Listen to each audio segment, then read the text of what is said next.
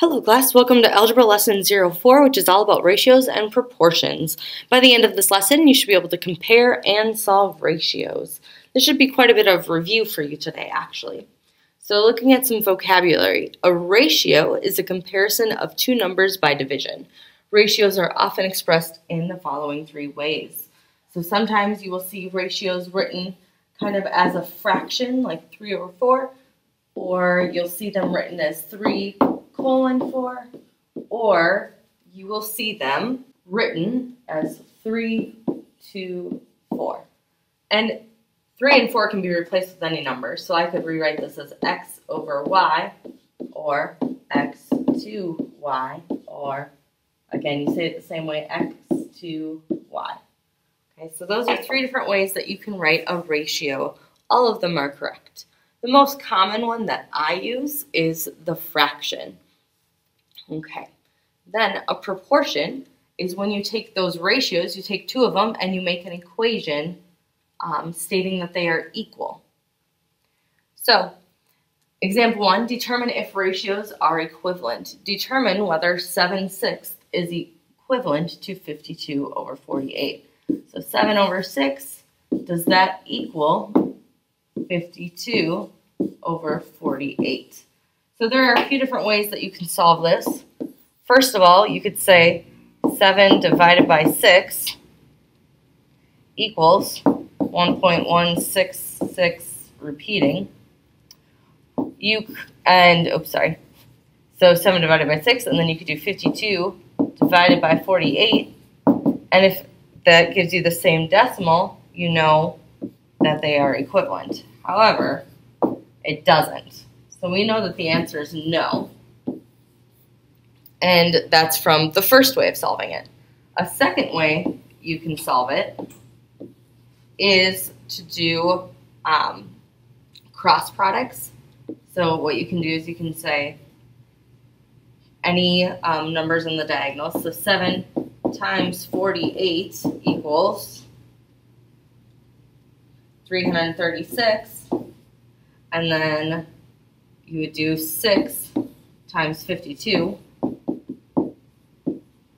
And since we already stated that these aren't equivalent fractions, we know that they're not. It's not going to work out. But if these two numbers were equal, it would be an equivalent ratio.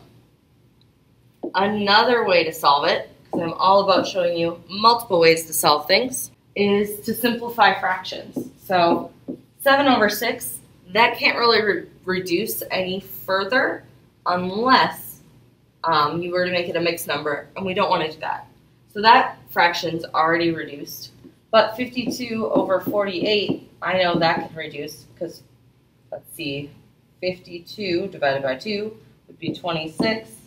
48 divided by 2 would be 24. Again, if you divide by 2, 13/12. So, again, as you can see, these two fractions are not equivalent, so the answer would be no.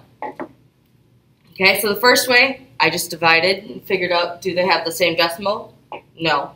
The second way is to multiply on the diagonals, and if they're equal, they become equivalent, but in this case, they were not equal, so they are not equivalent. And the third way is to just reduce each fraction down to its simplest form without making it a mixed number and see if they're equal that way. So you can do any of these three methods. That is up to you. All right, this time I want you to determine whether 3/11 is equivalent to 21/77. Good luck.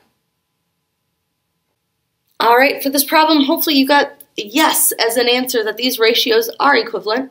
I just wrote out the work showing the three different methods that I just taught you on the last slide, so you can compare your work to mine to see if you're doing it correctly. If you have questions, please let me know. All right, example 2, determine if ratios are equivalent. All right, solve each proportion. If necessary, round to the nearest hundredth. All right, so this is where I use something called cross multiply and divide. That's kind of the shortcut, but I'll walk you through it, okay? So on the last slide, we used, in the second method, we multiplied on the diagonals. So I'm going to do that again. I'm going to multiply on the diagonal. So 1 times 14 equals 2 times m, right? So 1 times 14 is just 14 equals 2m. And then I just have to think 2 times what number gives me 14? 7. So m equals 7. So this is one way that you can write that problem out. Another way you could write this problem is you pick, I'm going to rewrite it, 1 over m equals 2 over 14. All right, another way to do this is you pick the diagonal that has 2 numbers and no variable. So in this case, that's 1 and 14, and you multiply. And then you take whatever the last number is. So in this case, we haven't done anything with the 2 yet, and you divide by 2. So you say 1 times 14 divided by 2. And if you do that, you also get 7. So cross multiply means that you're multiplying on that diagonal. And then divide means you're dividing by whatever number hasn't been used yet. And this works even if we were to flip everything. So let's say I totally flip my fraction upside down. I would still multiply on the diagonal with the 2 numbers and divide by the number that has not been touched yet. And you can see I would still have 1 times 14 divided by 2, which is still 7. Okay? Now I want you to try this problem on your own. Good luck. Okay, for this problem, hopefully you ended up with 18 as an answer. So y equals 18. If you have questions on that problem, please be sure to reach out for some help. You can ask either a friend, you can ask me, I'm happy to help you. But make sure you get your questions answered so that way you're ready to do the homework. And while you're doing the homework, if you have questions, ask so you're ready for the test.